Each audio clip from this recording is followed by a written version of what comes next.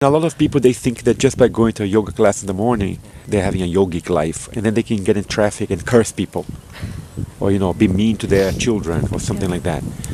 So I think there's a little confusion. People think that just by doing asanas, this is yoga, and yoga is much more than that. Consciousness is a big factor. That's a goal, and that's a consciousness in me is means also. So yogic lifestyles is basically a persistent effort to expand consciousness. That is yogic lifestyle. Now what is consciousness? We are sitting here, then I sincerely believe that my existence is beyond this body. So everything which I see around, everything which I experience around, that forms part of my being. So I expand my being.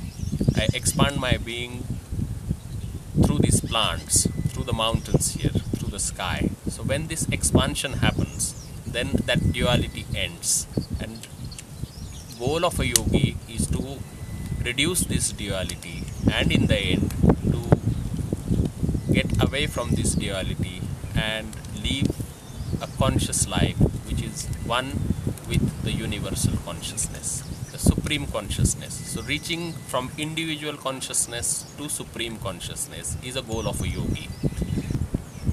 Loving each other, or loving every living and non-living being, is the best means to achieve this consciousness, or to raise the consciousness.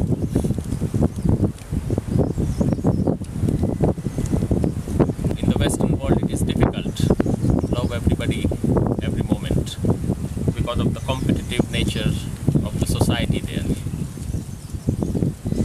or because of the reality pushes of life,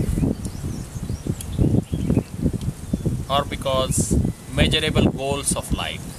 Everything has to be achieved which is measurable in terms of money, in terms of hours of work, in terms of whatever outcome you measure with.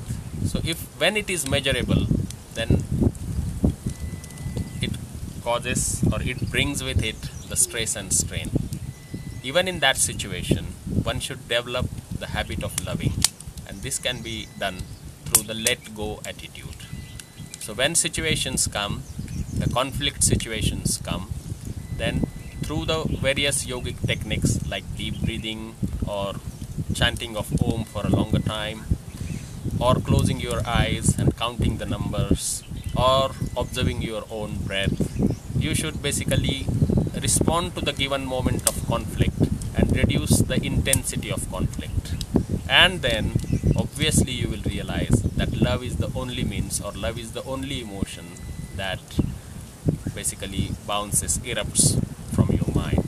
So that is a sign of a yogi. So in a given situation, it may happen temporarily that the conflict situation arises, but you have to respond through the yogic means, and again you have to pass on the message of love.